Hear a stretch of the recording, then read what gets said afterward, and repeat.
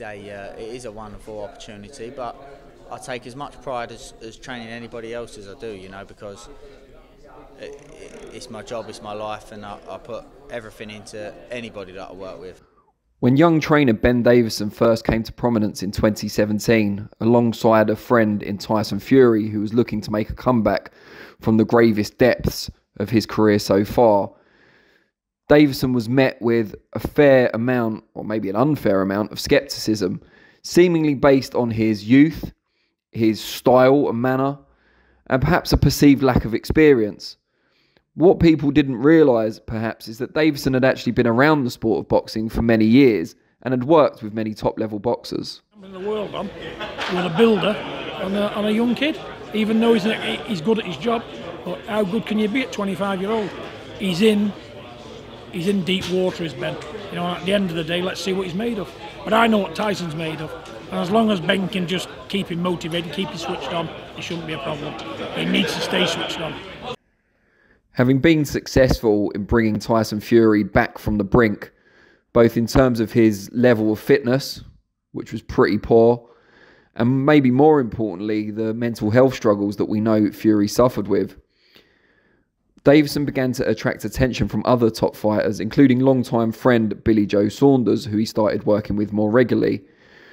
His rise in respect among the boxing community was perhaps best summed up when Josh Taylor, already a unified world champion, picked Ben Davison over Adam Booth when he decided to leave Shane McGuigan.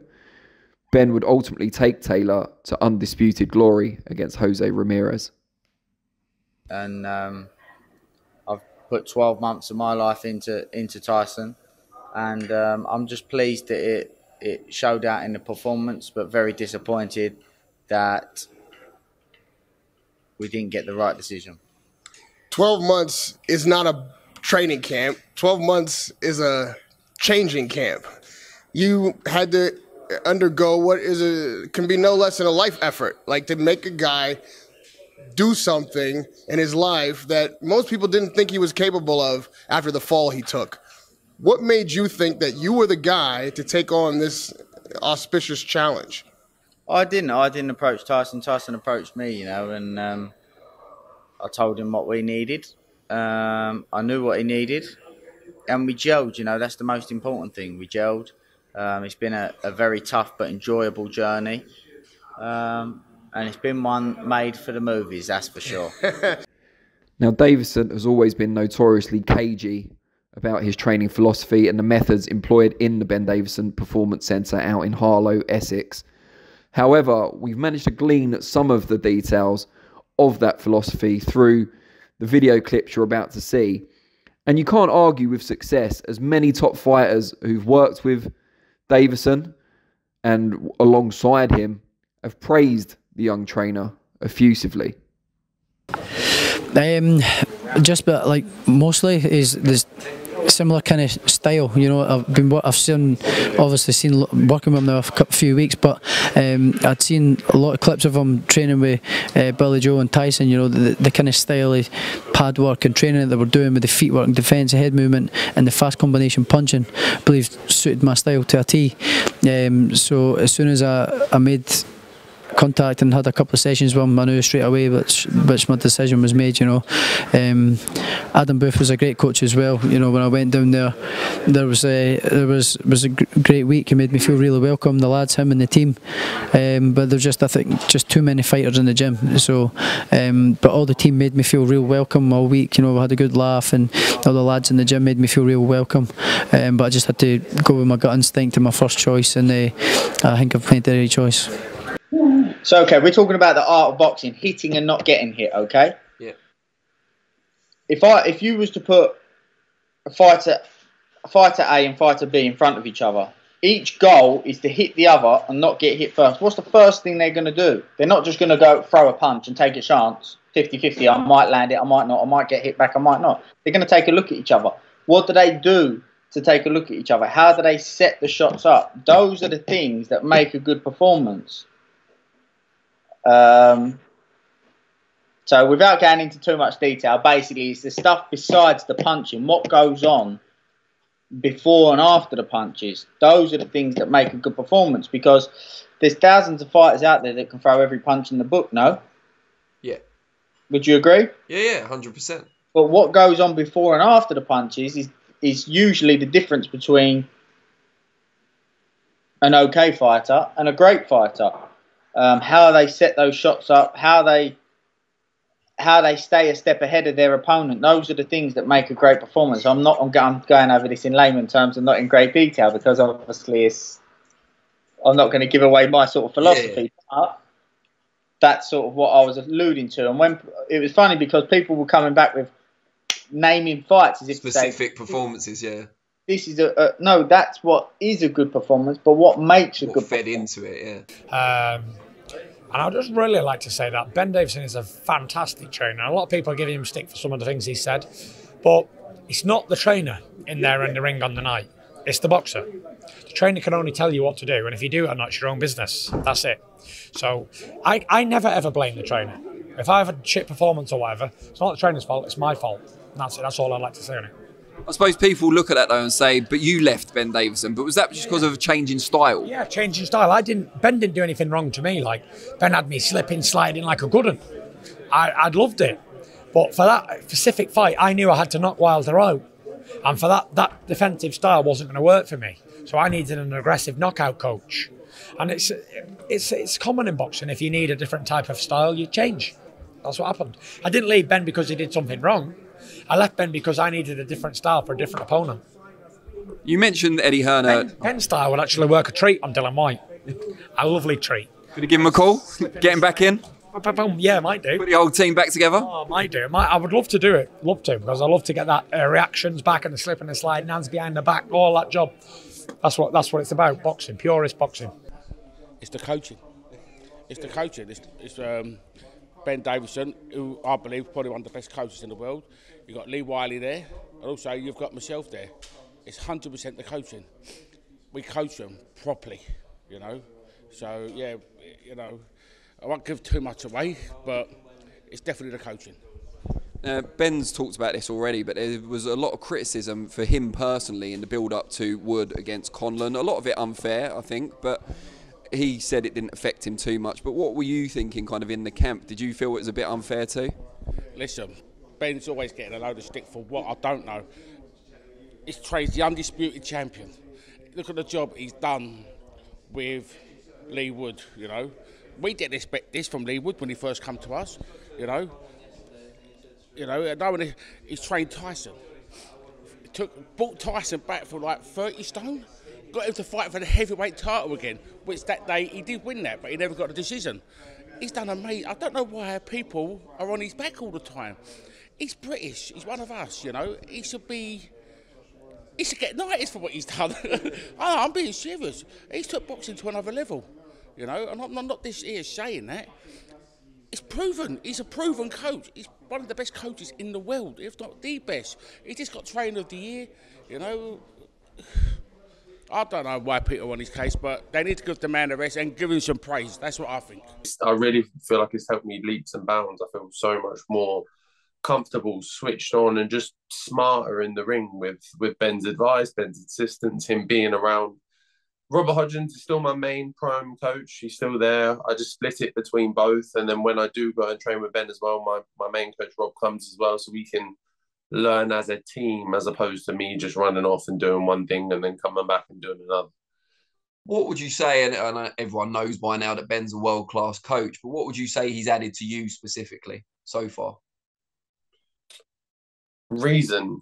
He's given me a reason to do things, whereas sometimes I'm very impulsive. I'll just do things because it seems like that opportunity is there, or it just seems easy to do, or however. He's given me reason and process, I think is the biggest things for me. So he'll say you do this because you want this outcome, and then when you get that outcome, then you look for the next and the next and the next. And he's taught me that it's not just about the first combination, the first punch. It's about the fifth, the sixth, the seventh. It's what you're setting up for. It's never about now. It's always about later. So there were some crucial things, and it just everything he says, like they're simple things to say and explain, but they all make so much sense. They really click with me, especially the way he delivers them. So yeah, it's been working really well. Ben would be the first to admit that he does not do all the crucial work on his own. He's very much part of and the leader of a great team at the Ben Davison Performance Centre.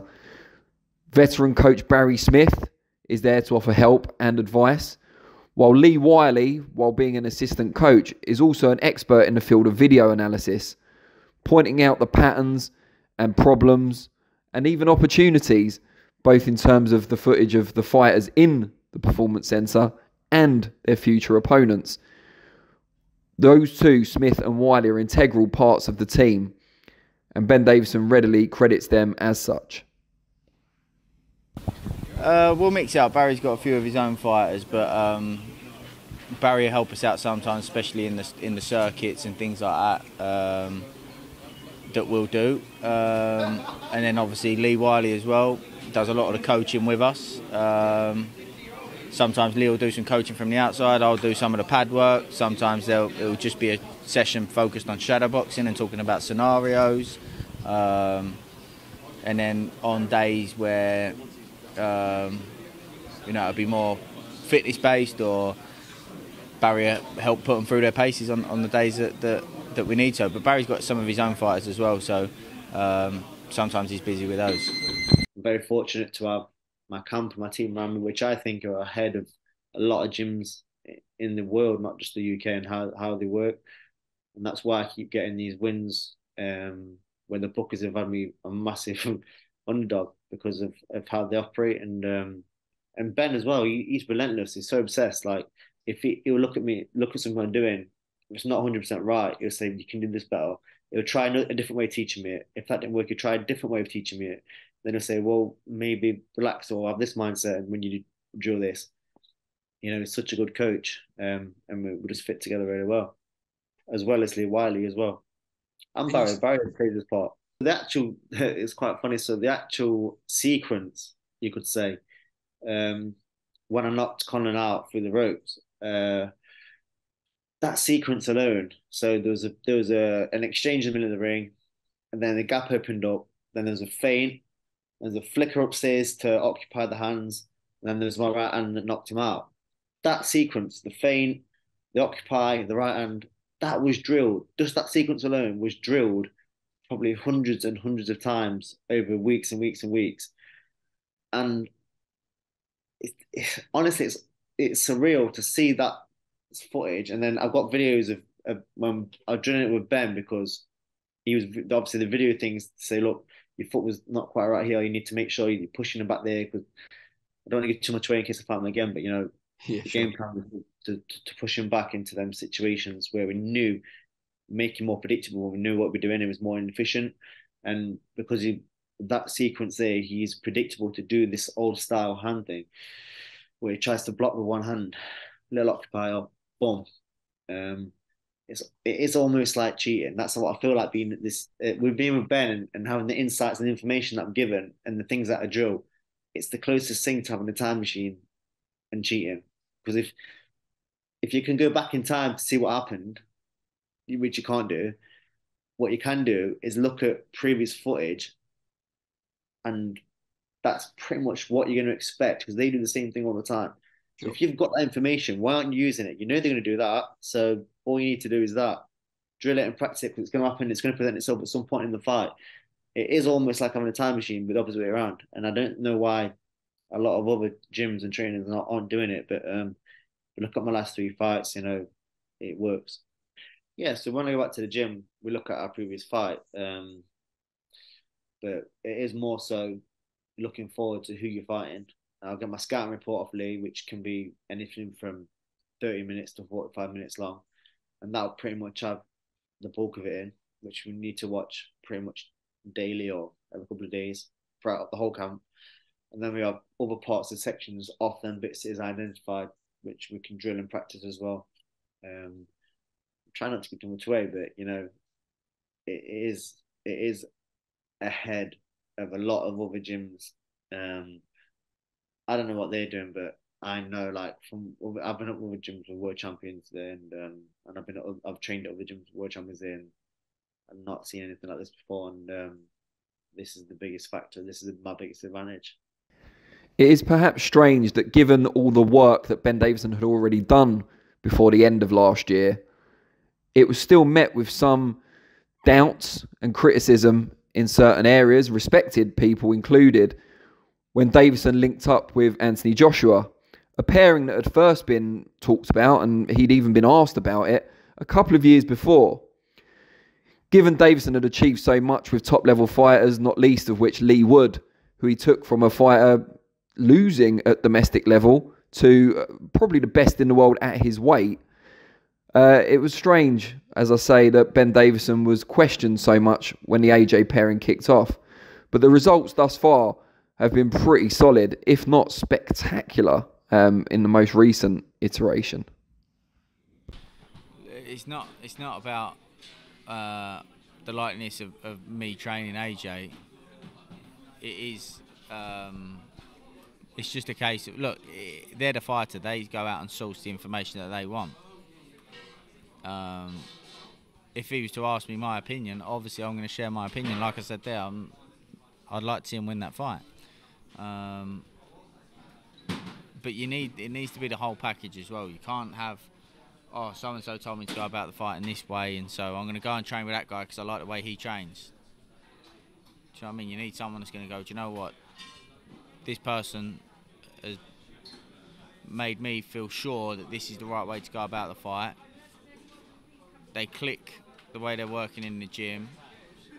Relationship is there, and everything needs to be correct for you to make the adjustments that you made, which he was able to do from the Ruiz fight, first fight going into the second fight. So he made the right judgment calls there, and the right changes there for him to be able to be successful there. So let's just hope that he can do it again. Yeah, but Ben's a very good coach, and having him will be an asset to Joshua, definitely. It just experience at championship level is a big thing, you know, and Ben's got that experience now. So no, I think having Ben there, just to have Ben seems to be a good strategist, you know, have a strategy, have a game plan, and that can only benefit Joshua. I feel like he's happier. To be honest, he's always happy, but I feel like he's very content at the moment because he believes in what Ben Davison is saying. He believes in the method. He believes in what Ben Davison is teaching him, because as we saw in his last fight, everything that was taught to him, he performed and put it on show, and the results were great for him. So I feel like he's walking around very confident and content. And you can see that he probably may not be thinking that, but you can see that he's very busy, that he's just a happy man at the moment. And as you know, as they say, a happy fighter is a dangerous fighter. So I believe AJ is going to be dangerous tomorrow. In this fight, you'll see AJ being a lot more decisive, and that'll be down to what he's been doing in the gym and how clear it is what he needs to be doing. So he knows what he needs to do, which will make him a lot more decisive in doing it. While everything seems to be going well for Ben Davison, the coach himself realises that criticism is an unavoidable byproduct of any success in the boxing world. We wait to see what the future will hold for his partnership with Anthony Joshua and the future for Lee Wood and his other fighters in the Performance Centre. But if anything, Ben Davison seems to have convinced the vast majority of doubters that he is truly a world-class coach. And he's done this predominantly by staying ahead of the game and doing things his way. I think that's part of, no matter what you do, I think that's part of life, part of, yeah, I wouldn't say part of boxing, it's part of life, no matter what you do. So it almost was a bit of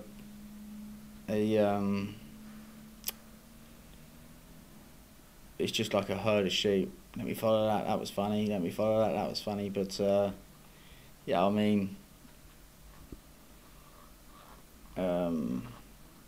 yeah, let the work speak for itself, innit? So I don't really mind about that. I think that no matter what, you're gonna have critics. So, but at the same time, there's a lot of support. You know, I get a lot of people that talk really well, and a lot of fighters that want to come and work, and a a lot of fighters will ask for advice, and I think that he's probably that obviously means more than, you know, a quality fighter wanting to come through the door means more than someone on Twitter trying to make a joke and thinking it's funny. So yeah, I don't really, maybe at a certain point don't really sit, there's nowhere near as much as that now, but it's something new, isn't it? When someone new comes on the scene, I think there's always a little bit of skepticism and all the rest of it. So, and I think the fact that we take a slightly different approach to the boxing coaching side of things, you know, it probably doesn't go down well. I think new things, new ideas never really do they? I think there's things that other coaches and fighters might see and go, you know, there's good fighters that come in here, quality fighters that will come down for sparring, and they will openly say, I try to watch everything I can and see and pick up, you know, certain things that we don't put out. I don't put out loads of coaching stuff. I'll put some stuff on YouTube that people can see, and sometimes I watch them and think, you know, might have said a little bit too much there, or, you know, I might put something out and I think people probably can't recognise what I mean in that situation. But yeah, I definitely see fighters, and when they come down and they want to talk, and I'm more than happy to always explain, or sometimes sparring partners will come without a coach and I'll say, look, this is happening because of that, maybe you should try this, and not in a way of, that'll be good for my fighter, do you know what I mean? But in a sense of, if you can figure out what my fighter's doing, my fighter's now got to have another approach, he's got to make an adjustment. I want to see that. So yes, it's good, and no, it's my passion. I enjoy helping people get better, and especially when I can see that they want to get better. So yeah.